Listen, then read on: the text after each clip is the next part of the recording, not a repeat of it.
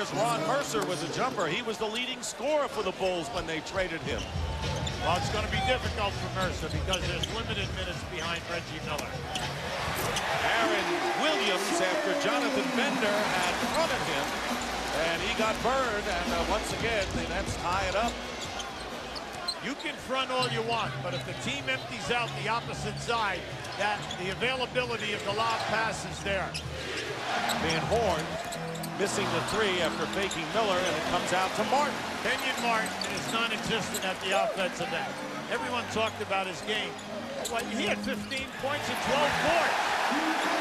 Aaron Williams driving and getting the baseline pass from Jason Kidd. And Kidd right now has 5 assists, and the Nets lead by 1. And find a nice flow, because we know that he can put points up in a hurry for you. Nets are up by 8. Here is Aaron Williams with the fake and the jam. Tough basket inside by Aaron Williams. That's why he's in there. He's a tough dude.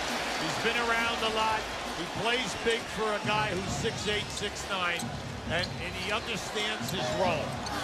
Nets are the 7th team he has played for in the NBA.